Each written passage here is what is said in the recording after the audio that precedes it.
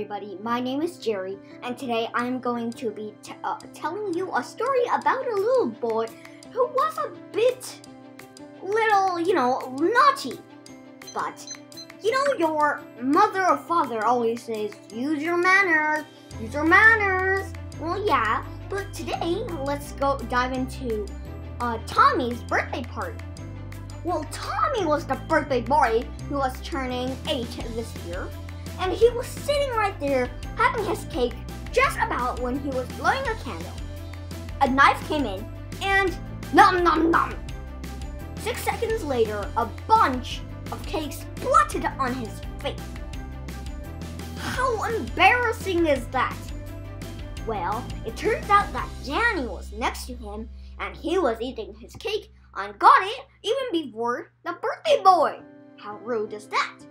Well, most of us know what social mannerisms are.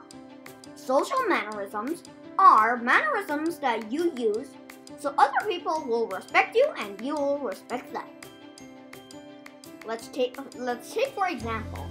First, taking cake after the birthday boy blows out the candle and eats his, and get yourself a fair amount.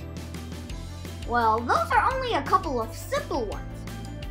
But other ones you should pay attention at every meal. Like not munching with your mouth open. And you shouldn't talk with your mouth full. And those things you should pay attention every day, not just at birthday parties. But other things in the classroom. Everywhere you use social mannerisms. Even with talking to somebody. You look them in the eye and you start talking. You don't interrupt them suddenly, which might give them a scare. Well, such a lecture. Isn't there any fun of doing that? Well, friends sometimes notice your social mannerism. If you guys are eating a birthday party, just like in this case, nom nom nom. Danny, stop it! Well, yeah, in this case, Danny might not have so many friends as if he didn't chew that loud. Well, that's my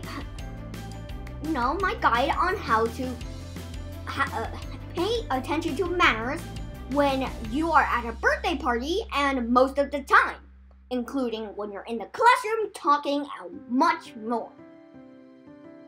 Well, in conclusion, Danny was eating and he should pay attention to social mannerisms. I think that these social mannerisms will really help Danny become a better person.